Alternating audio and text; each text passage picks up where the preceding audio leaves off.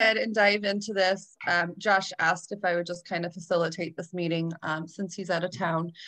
We have with us Cristina Romanelli. She agreed to join us for coaching today just to talk with us a little bit. So Cristina is a realtor with KWXL. When she came on, when she started her career, she was with the Joe Jansen team.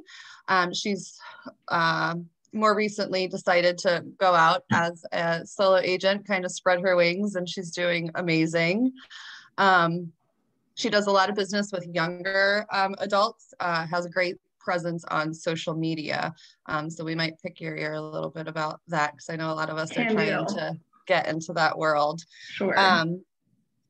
When she's not selling real estate, she's trying to get married. I saw Josh put that. I was like, thanks very much. Yeah. This is your year. This is your year. It's going to happen. Oh, finally. Yeah. COVID has pushed her wedding and pushed her wedding and pushed her wedding.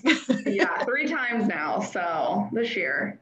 That's crazy, crazy, crazy. So I'm just going to ask Cristina some questions, and she's going to just give us some information about what she's doing, what practices, she's are working well for her. And then the last 15 minutes or so, we'll just open it up if anybody has any other questions for her. So the first question he wanted me to ask is just, what was your life like before real estate? So I might be a little bit different than other people in this group, but I got into real estate straight out of college.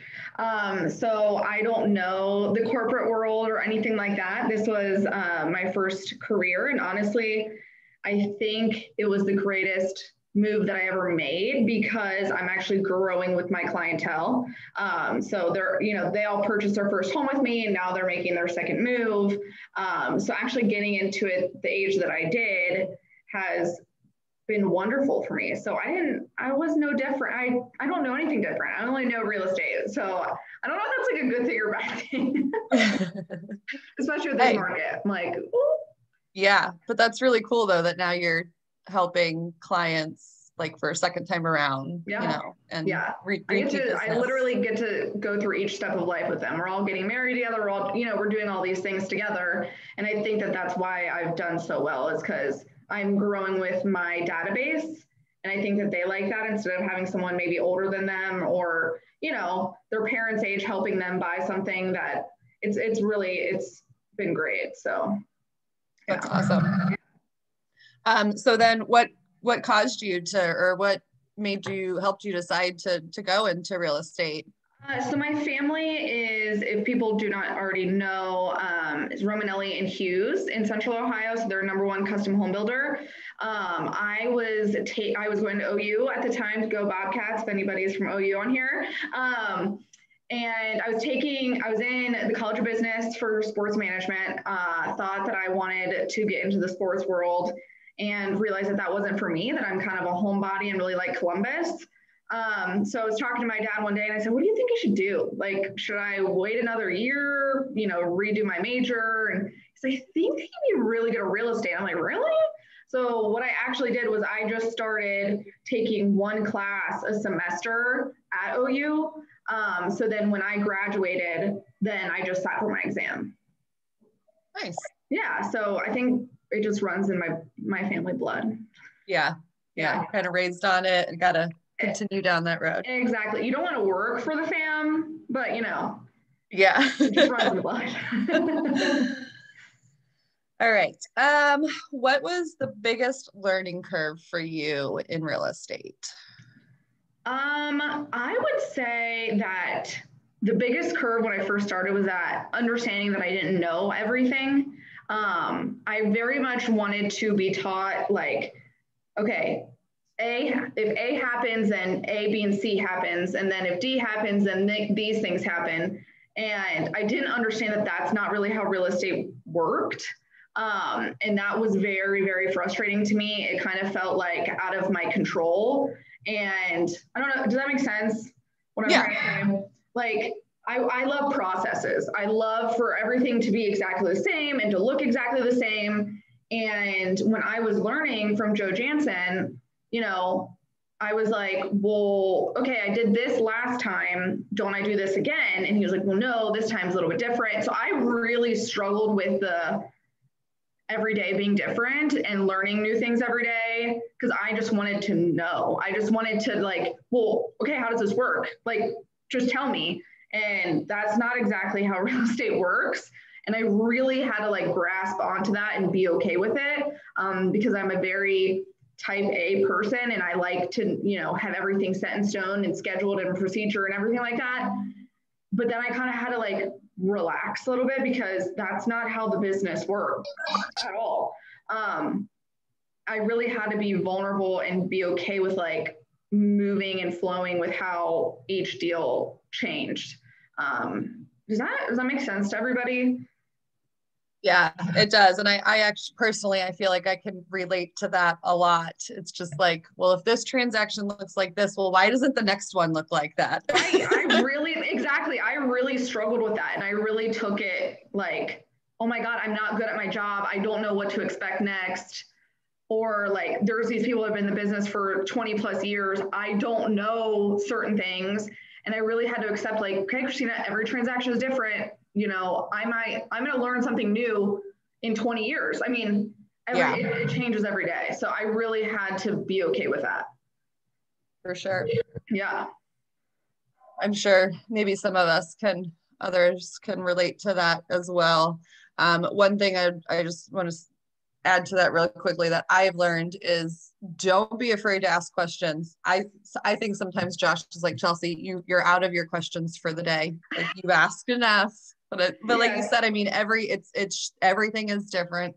Every situation is different. Things are always changing. Yep. And it's like, yeah, no, and I actually was helping a newer agent here recently, and she was like, well, why is it like this now?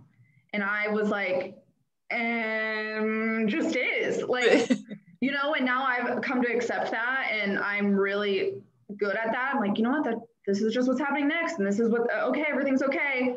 And so then I just saw myself in her, and I was like, this is how I felt before. And now I'm like, okay, whatever happens, I'm ready for it. Just bring it on. But then I was like freaking out because I thought I was doing it wrong. I was like, I have to be doing something wrong. There's no way that this is like this. And it is like this. Yeah. Yeah. Cool. I think that was a great answer. This might kind of tie into it. The next question was, where did you struggle the most in your first year? So this is really easy because of my age and how young I looked. I really struggled with that in the beginning, and that was very frustrating to me. They're like, well, how old are you? Or how long have you been in the business? And I didn't know what to say to them. I was like, yeah, I've been in business 2 weeks. I mean, you know, you can't say that. I'm not going to say that I'm a new agent. So I developed, I come from a background of being in real estate. My family is in new construction. So I kind of turned what I knew into like this nice bio for myself. And honestly, once people let me in the door, my knowledge and expertise actually kept me there. But that would be the first objection that I would always get. Well, how old are you? Or are you even old enough to do that? Like, and I was like, okay, because at first I'm Italian, I'm a Spitfire. I'm like, well, I can do anything. Like, what are you talking about? But I really decided to like take a step back and come up with my, what do you want to call it? My sales pitch. Mm-hmm. So I didn't tell anybody that I was new into the business. I was never going to. My first closing actually was at Talent Title, and I grew up going to Talent Title with my family for closings. And as I walked in, my first client has no idea that I'm brand new. And I walk in there and they're like, little Romanelli has her first closing. How cute. And I was like, oh no. And my client was like, this is your first closing? I was like, No. Like they just threw me under the bus. I have to accept it. But I would just say, like, anybody ever has that objection, for anybody, come up with your own spiel and have it ready to go on hand and like rehearse it. Because hopefully I look young for like the rest of my life. So they always ask me that. Right. Oh man. And then opposite kind of is, where did you succeed the most in your first year? Open houses were what I just knocked it out of the park. I did an open house at least every weekend. If not, I did 2 every weekend. And I, for whatever reason, if you put like me and a phone between somebody, it's like nothing comes out, and I don't know why. But when you put me face to face with other people, I'm just like, I'm on top of it. I could talk to a brick wall all day. And I think that's why I got so maybe probably about half of my business the first year, and I only did 12 transactions my first year, were from leads that I got at open houses because I just talked to them. So that'd be open houses would be the way that my success started in real estate for sure. Oh, Sparkle said, people always ask me how many homes I've sold. So that's a great thing to add. I actually, since I was on a team, I utilized my team's numbers. So I would just utilize either, if you guys look at each other as a team with Josh's coaching, I would tag onto that, or just use the numbers in our office and say, oh, year to date, my office has sold X amount of homes. And people don't realize that when you say your office that you mean 100 other people. They just think that like maybe it's like your little team that you have. So I would say that. A good way to answer that question. That's good advice. Yeah. Lean on the others. Lie through your teeth. Watch it. This is being recorded and it's on YouTube. I think you just incriminated your family. As long as it's the truth, I don't care.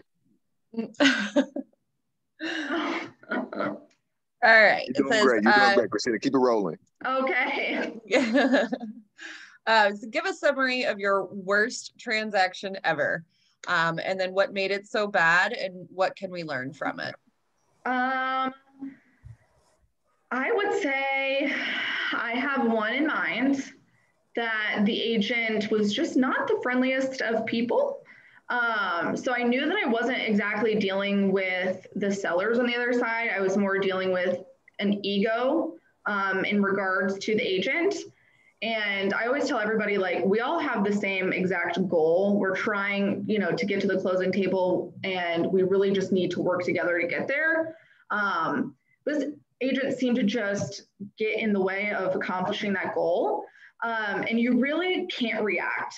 My number one thing, and I learned this from Joe Jansen, is that reputation is everything in this business. And the moment that you mess up, the moment you mess up. So, you kind of have to bite your tongue. I'm the type of agent that wants cohesion and everyone to get along. And, even if, for example, you have a listing and the buyer has said that they wouldn't ask for any request for remedy, and they come back at you with a request for remedy, I'm not the type of agent to just start yelling, right? Like, well, you said this, and that's what you wrote in this contract, and blah, blah, blah. I'm not even going to present it. I don't take that approach. I kind of try to keep the peace with everybody. So even if they do give me a request for remedy and I say, well, that's the reason why we accepted your offers, because we weren't going to ask for any remedies, and we really don't have the cash to do that. I still will take it to my clients and just say, here's kind of what happened. Here's what they're requesting. How do we feel about that? And I can most definitely go back to them and just tell them that we're no longer interested, and go back to go to the next offer. I think that you really just need to keep the peace. So I would just say keep egos out of it. I don't care how many deals you do. I think it's all about reputation. And I've gotten even so many deals where I was the backup offer, and I was the backup offer just because I was nice. And they call me back 2 to 3 weeks later because the other one backed out, and they're like, you were just so nice to talk to on the phone.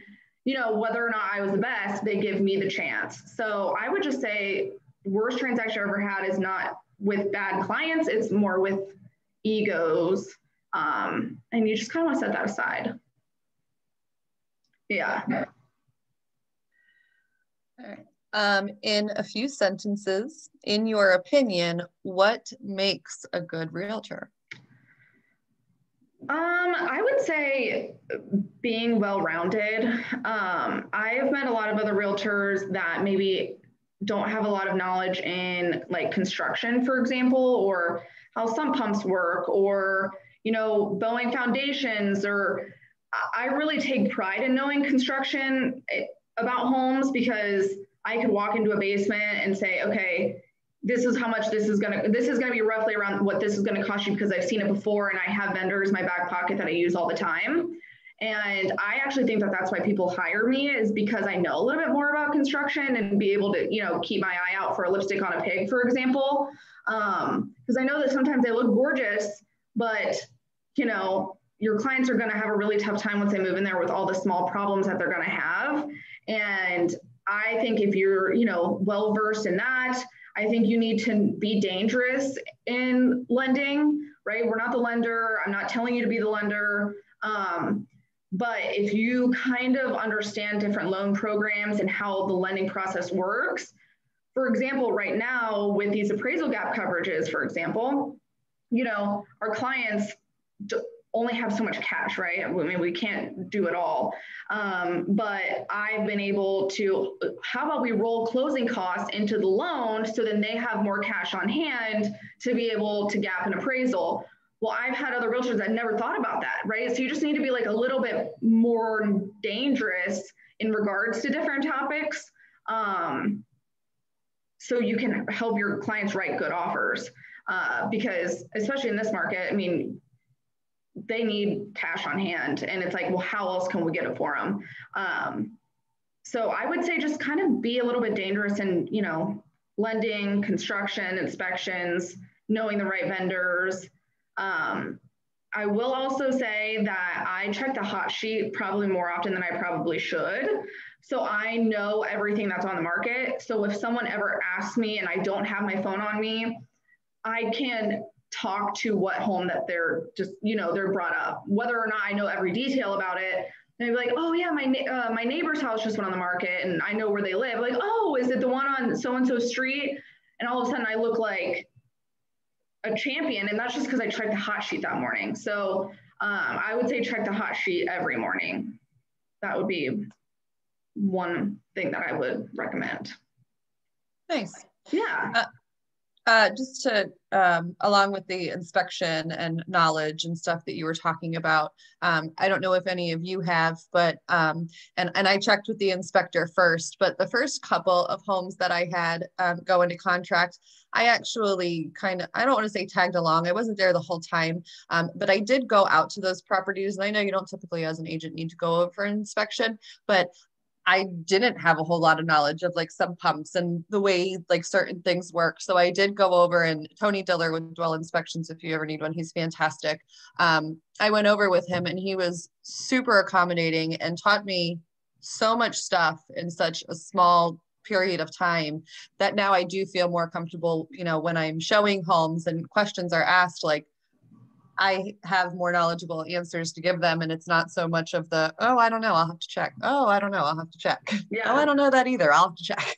Yeah, or even like when you get a home inspection report and you don't, whether or not it's an issue that's coming up in the home inspection report, you're just like, I would just like to know the answer to this, or like if this is a major concern, just reach out to your home inspector. I have one home inspector or two that I love, and I can call them with any questions that I have about the home inspection, whether or not it's pertinent to that deal or not. I'm just like, hey, I just don't know what this is, or what does exactly that mean? So then I can be dangerous for the next deal. And especially right now, and I don't advise it and I don't love it, but with buyers having to waive inspections, because I know that we've all seen it, I'm able to be like, I don't think that we should do that for this house. I think that there might be some underlying issues. I'd rather us keep it in there. And if we don't get it, we don't get it. But in the chance that, you can't have a home inspection, right? And your clients love it, at least you're dangerous enough to go in there and say, okay, well, this furnace looks old. I have this guy that can come out and just quote, the cost of it. I know about backflow enough. I know that that's going to be more expensive than, just be dangerous, especially to get through the way that this market is, because they're not fixing anything. So as long as you go in there and say, hey, so, okay, we're counting this as a cost, this as a cost, this as a cost for when you move in, are you comfortable with that, right? Instead of the home inspection coming back, all of a sudden it's a disaster, I bring it up front. I'm like, well, I think this is gonna be bad and I think this is gonna be bad. Are you okay with that? Yep, because then it's less shocking when the home inspection comes back and it's this long and they're like, oh my God, I didn't know. And I'm like, well, but they don't do that to me because I told them. I said this might be a problem. So it's less scary. So it helps keep the deal together. Great. Yeah. Why have you been successful so far in your career, and how would you define your success? I would say that I still have not reached success. I think that's my problem, or a good and bad thing about me. I strive for something every day. So I wouldn't say that I've been successful just yet. I mean, I know that I have, but it's like every day. Yeah, it's just like one more, two more. Let's just keep going. Yeah. I would say the reason why I'm successful is because I really take care of my past clients in my database. I would say that that's kind of like my money maker for sure. I'm really not a cold call person, and I really, really wish that I was, but I just am not going to lie to myself. I'm not. So all my referrals, they all get Starbucks gift cards anytime I get a referral. And honestly, the amount of referrals that I get is kind of like, I can't do it all. And that's great because I've created this like atmosphere around me that people want to be in my group, right? People want to do real estate with Cristina because everyone's so happy and it's such a thing. And I do housewarming parties for all of my clients that want one. So then I can they're like, oh, I want my realtor to do a housewarming party for me. And then I'm their realtor. So it's like, I kind of created this like atmosphere, That's really cool. Super helpful and the reason for my success, because I'm honestly at a point where I'm not looking for new business. It's just coming to me. And that's like, that's a success in itself. My phone just goes, hey, I need a realtor. Oh, great. I have it with me. So if you take care of your database, it'll show up for sure. It's not going to show up right away. Trust me, because this is what my 6th year in the business. And it started maybe 2 years ago where things were just flowing to me. So it definitely didn't happen right in the beginning, but if you focus on it, you will do great things. And the first thing that I did when I got into the business was created a database because our old admin made me do it. And she was like, if you take care of this, you will be amazing. And I was like, oh God, okay. So like I even accidentally deleted the whole entire one after I was finished. And I was like pulling my hair out. So I focused on it. And now I have this awesome database that I know when I've touched everybody, I have their home anniversary, I have everything. So that has really, really, really been helpful and probably the best advice that I ever got when I first got in the business. Good stuff. Yeah. Something that spoke to me during, I think it was during family reunion, just about success that, I mean, obviously we all have our own idea of what success is for ourselves, and it's not going to happen overnight. You know, like Cristina said, I mean, it's taken her years to get where she is.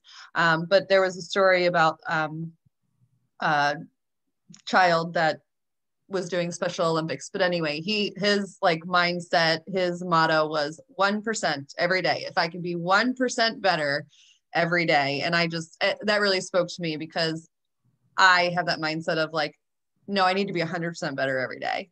But if you break it down and you just think about, I need to be 1% better every day. I actually wrote that in my notebook when he said it. So that stuck out to me too. I'm like, just 1%. That's all I got to do. Yeah. Like, I don't need to recreate the wheel tomorrow. I just need 1% better. Yeah. Yes. Yep. The last one that he has for us is give a snapshot of your daily schedule. And then how do you find time to fit things, fun things in? So I won't lie. I recently just hit my wall. I hit my real estate wall hard. And I was told in the beginning of being in the business that like, Cristina, you need to catch yourself before you hit the wall. You need to catch yourself because it's going to be even harder to get yourself out of it when you do hit the wall. So I would say that I haven't perfected it yet, especially with the market that we're having right now. I feel like we're going nonstop. And that's okay. And that's what, I mean, you need to work. We need to work. But I think that you really need to notice yourself and how you're feeling. And if you need to just not go into the office on Monday and Tuesday because, you know, everything just went into contract, just take the day for yourself. Because you will hit a wall. I'm not going to lie. I haven't figured that one out yet. I don't know. I just know that I need to do better at it. So in regards to finding time for fun, just like figure you out. And, you know, if you need to take a day and just do you. My daily schedule. So I work out 5 times a week. And that's one thing that I've kept in my schedule that keeps me sane. So I do get up around, depending on the day, like 5:30 or 7:30, depending on whichever day that it is. I check my hot sheet and then I actually will lead gen. I probably don't start at 9 because I think I'm waking people up. Even though everyone tells me that that's not true, I'm like, I'm pretty sure it's true. So I'll lead generate probably in the afternoon. I'm not as consistent as I probably should be, but I am always talking to past clients. So whether or not it's like a deliberate, like, hey, you want to sell or buy a house, I'm always checking in with past clients, like probably to a fault, but I also talk to them every day. They've just become friends of mine. So it doesn't, like when I'm lead generating, it doesn't feel like I'm lead generating, right? Because if I'm calling someone that I don't know, it's usually because someone else gave me their contact information. So I have a roundabout way to get to them. And then Mondays and Tuesdays are obviously all slower because we know that everything just went in a contract. And then Wednesday, I really work on my business. All of like the little gritty little details like emails and stuff like that I'll do on Wednesdays. And then Thursday, Friday, Saturday, Sunday, I am showing houses all the time. So yeah. Nice. Yeah.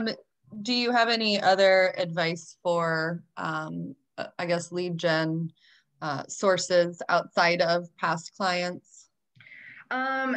So kind of what I've been focusing on right now, especially since first-time home buyers are struggling. I don't want more of them. So what I've actually been doing is going back through my database to like old open houses or other people that I have met, like that are kind of older, and they're like, hey, whenever you like find a house that like is a ranch that works for me, just let me know and like I'll buy it. Right. And all those people that we talk to, we kind of like take for granted. We're like, yeah, they're never going to buy anything. I've actually been focusing on them a little bit more, just because I know that they have a house to sell and more likely than not, they can afford to buy. Right. Whether or not it's a bridge loan or something like that, or they just have cash on hand because, you know, they're older and they've been around. Right. So I've been focusing on that really well.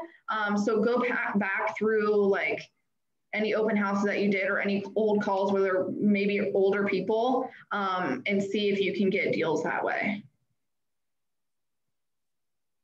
Nice. Yeah. I'm just responding to this really quick. That's okay. Actually, I'll just say it instead of typing it now that you're done. So I just went through, guys, and it actually looks like he didn't send the one for this week. So I'll send him a message to make sure that we get that out. So if you didn't get a coaching form, it's because it wasn't sent. All right, so that was all of the questions that Josh had provided. We are going to open it up to questions, but I did want to touch real quickly, if Cristina, you can speak to your social media and what you're doing with social media. I think you're a little bit more present with Instagram than you are Facebook.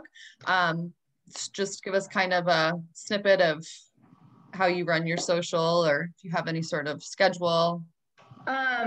So I do both of them equally. I just think that Instagram is the younger crowd, so they expect you to post more often than Facebook.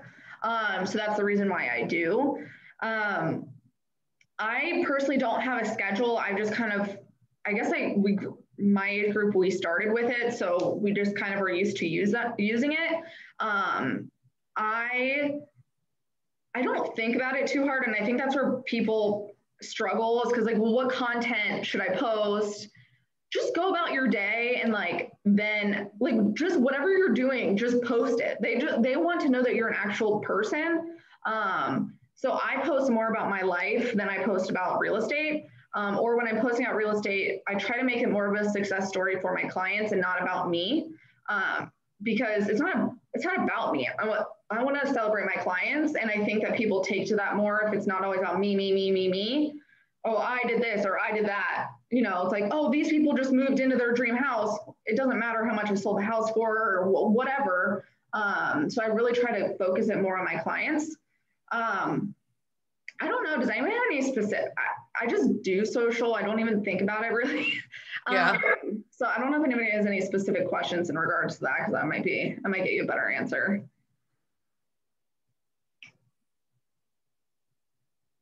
No, that's all right. Do you do any social ads like through Command? Do you run any? I do. So all of my listings will get an ad through Command. So I spend $30 for every listing to go through. I do receive a lot of leads from it. I will say that since I'm only one person, I don't respond to all of them in a timely fashion, which is what I'm actually trying to work on now. Because I think that if I figured that out, I would be doing a lot more business. But it's just they're coming in nonstop. So I do those. I just did a brand awareness one as well and did a video for that. But yeah, I would definitely say every listing you get, definitely post on there. You definitely get a good amount of leads. I have a question for myself. Do you have any advice for getting people so for Facebook specifically, like they won't let you see any of the actual information, like any of the insights, unless you've reached 100 followers. I have been trying, so just 100. I went from 35 to 67 in like a week and a half. So I was like, yes, I'm well on my way. And now I'm stuck at 67. And like, I keep getting just like all this week, like every day I'm getting like, your page has 3 new views. Your page has 5 new views. Your page has 1, but I don't know who it is because I don't have 100 followers. So I can't get those insights, but I'm like, okay, they're looking at my page, but they're not clicking they don't feel inclined enough to, yeah. Right. So I'm like, how do I thought about maybe doing like just like a super small giveaway, like, putting it out on my personal page of, getting people to get over to my business page and liking it and doing a small giveaway. I'm just like, can I just get to 100 followers? I want to know this information. That's hilarious. So I would say I don't focus a ton on my business page because I know that people don't see it. I guess there's new algorithms coming up all the time, and it's like 1 in so many chances that they actually see your business page. So I've just treated my personal page like my business page.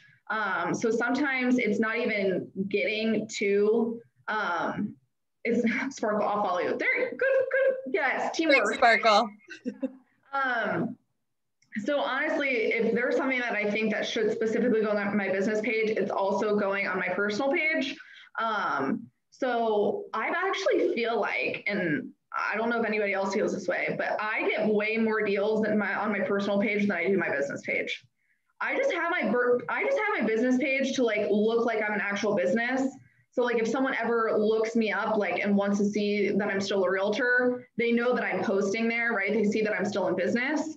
But I would definitely say that I get way, way, way more business on my personal page. So I wouldn't stress about it too much, I guess is my point. Just focus on your personal. It just drives me. I know. It just drives me crazy when I get those notifications. Last night, it was like 3 new views. And I'm like, well, who's looking at my page? I know. All right. I think that's everything that we have to ask. Does anybody out there have questions that you'd like to ask Cristina? I have a couple of questions. Yeah. I guess the first one is, what are some of the things that you're including in offers to get them accepted? Okay. Just because of the market's so tough. And then my next question is, what has your strategy been for sellers? I'm sorry, it's my dog. That's okay. I have a dog What's your too. strategy been for sellers who need to obviously buy their next home, but it would be, contingent on the sale of their current home? Like, what does the Okay. timing and strategy and all that look like to make that work? So for offers, let's see how to say. So for buyers, I'm trying to think about things that I do. Let's say, for example, if they're putting 15 to 20% down, I will add that in there into the additional terms just to let them know that they're very strong buyers. I do a letter sometimes, but I also know that they're not exactly working right now. But sometimes I include it just if I kind of feel the vibe when I'm in the house. I do have my lender call every agent that I write a listing on or write an offer on to tell them that they verified income, all their credit, all that kind of stuff. So I do have my lender call each agent that we write on. Offers, I have a pretty creative way of doing gaps if you can't do a gap or if it's a smaller gap. So I will put in there, like, in the event that the property does appraise. So like, let's say in the event the property does not appraise for the purchase price, will make up the difference by $15,000. And then I put, but in the event that the property does appraise for the agreed upon purchase price, buyer will gap the different, or will pay up to $3,000 of seller closing costs. So it's like guaranteed money, whichever way happens, either way. So that's one thing that I've come up with. Let's see. Sometimes, I've done one where I noticed like one issue in the house that I would really like to have looked into. So I just acknowledge that and then waive the rest of the inspection. So like, for example, I saw it was a bad sump pump. So I put in there that we would have a sump pump inspection and just get a quote for a new sump pump, but would not have any other further inspections done just because I did not feel comfortable with the sump pump. I have been paying as a closing gift for the home warranty. So that's how I've been doing it, unless you just completely waive it, but I've been paying for it because I think that's a nice gift to have. Let's see. I've been putting down at least $5,000 in earnest money. I mean, because it's not like, I always tell my clients, it's not additional funds. It's not like you're coming up with more money. Just let's put it down ahead of time and I'll just move it to your closing costs and down payment anyways. So I've been putting a lot more of that down.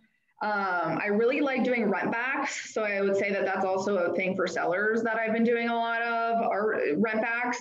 And I'm actually asking what the current owners, their current mortgage is, and my clients can eat the rest just because of how tough it is. Because instead of going in and being like, hey, here's our mortgage payment, that's what we're going to want, I'll just ask them what they're currently paying and put that in there.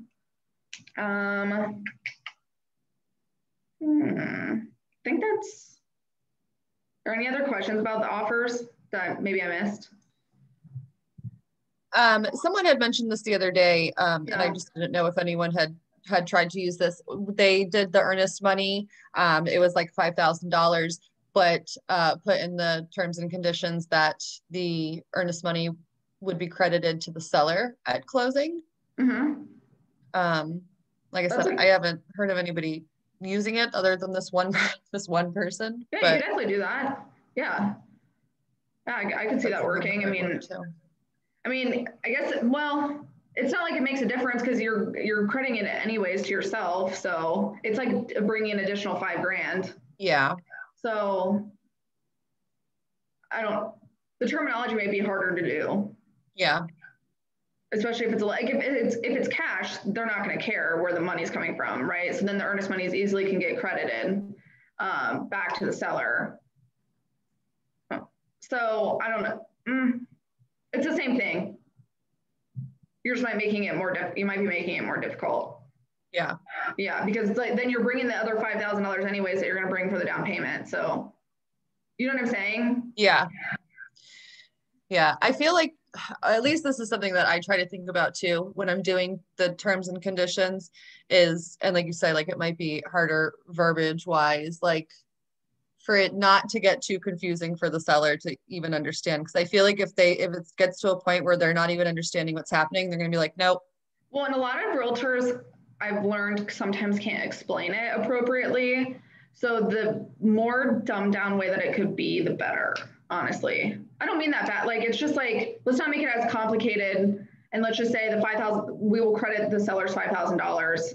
If they think it's the earnest money, they might not understand that they're getting additional money, because sometimes sellers are like, oh yeah, I get the earnest money, right? Because I get that question all the time. Well, what are the chances that I get the money? And I'm like, it's like slim to none. I tell my sellers it's a wash.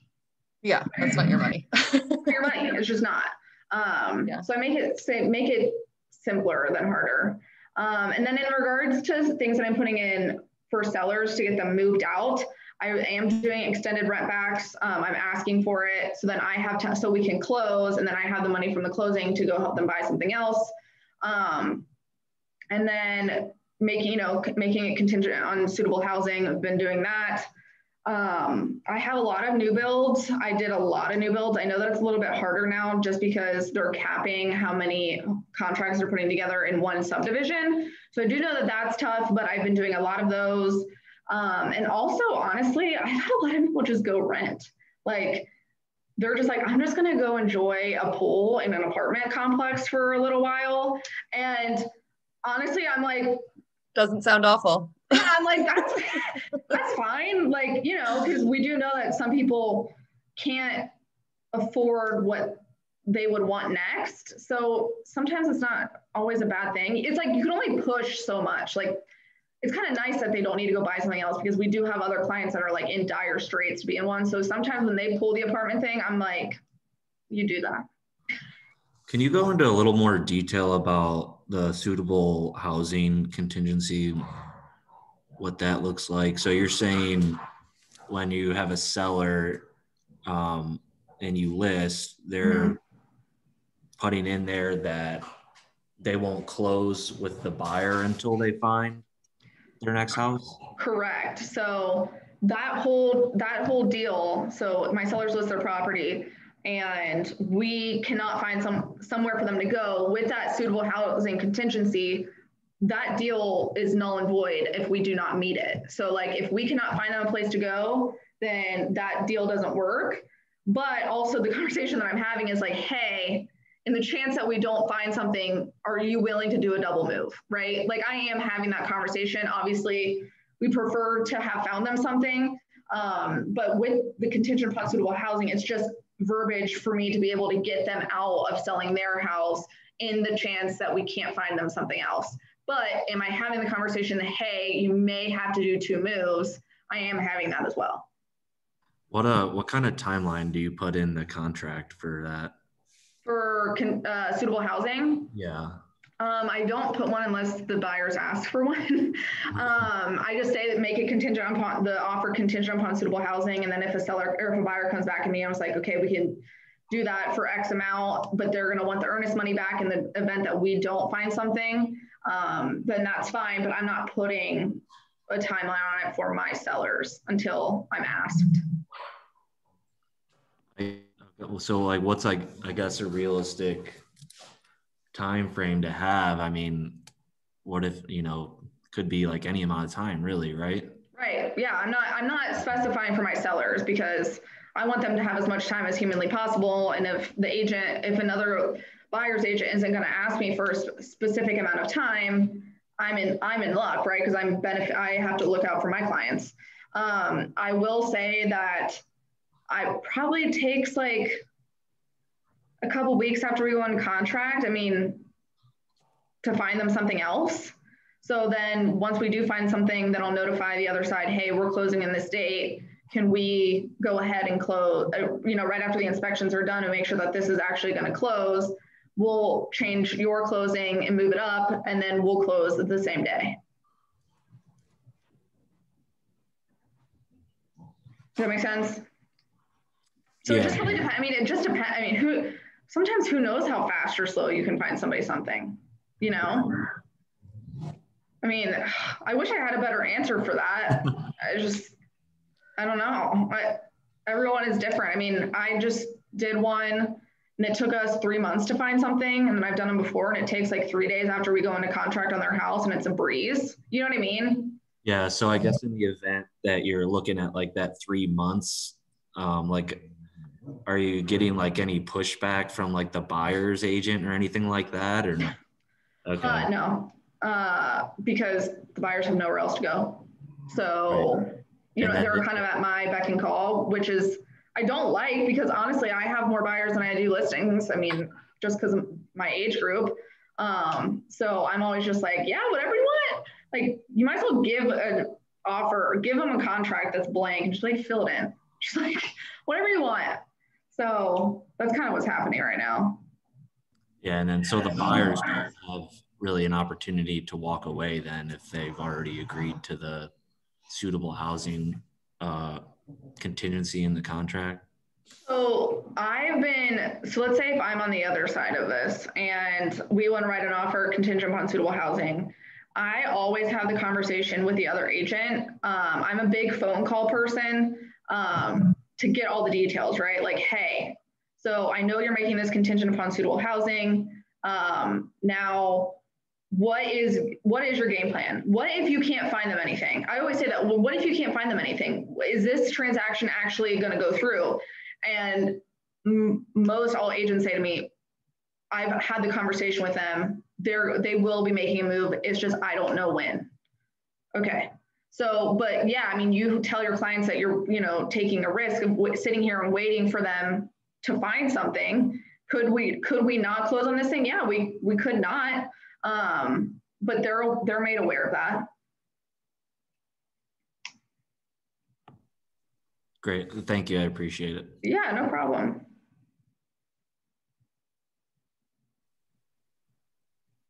Anyone else have any questions? I just have one question. So let's say you have over 500 people in your owner base. How do you stay in contact with those people more frequently? Do you send like campaign emails or? So I actually kept Market Leader. If anybody was here like a year ago before we had all switched over to Command. So I really liked the email campaigns that were created in Market Leader for Keller Williams agents. I see Chelsea shaking her head. It is really, really nice. They're already made. There's holidays. There's literally everything that you need. So I actually decided to keep it. So I pay $75 a month and have 2 emails that go out for sure every month, one at the beginning and one at the end of the month. And then if there's a holiday, so I do touch them at least 2 to 3 times a week, 2 to 3 times a month with emails. And then I do, like any past clients, I still have them on my searches, like for their neighborhood. So they still get like weekly emails from me in regards to how their neighborhood is doing. And it's not the neighborhood nurture, it's just like in the MLS that I keep going. So they're seeing information that way. And I know that they're looking at it because it notifies me when they look at it. I do a lot of handwritten cards. Handwritten cards are my thing. I'm also very much on top of people's lives. I guess it's just because of social media in me. But like, I know anybody's major events. I send flowers to the hospitals if my clients have kids or their friends have kids or like anything like that. It's the personal touch that I think keeps me going. And I do make an extra effort to do all of that. So I would say my clients, at least they hear from me 4 to 5 times a month, for sure. And so with the 500, I would just get a really nice, whether or not you use Command and you create all the emails or you do Market Leader, just so that your name is popping up, just because everybody knows a realtor, right? So even if they don't open your email, at least your name is popping up in that subject line twice a month. I'm like, I don't even care if they don't open it. They just need to see my name. They just need to like see it. And that's all I need to do. So I would check out Market Leader if you're not a fan of the Command emails. Perfect. Thank you. You're welcome. Awesome. Anyone else? Nothing? Sparkle has to have something for me. Is Sparkle even here? Sparkle helped me big time this weekend. Yes, I enjoyed it. Oh, good. I'm so glad.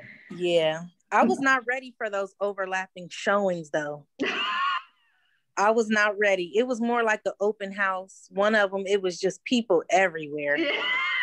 I know it's getting back to normal, which is like a good thing and a bad thing, I think. Mm-hmm. Yes.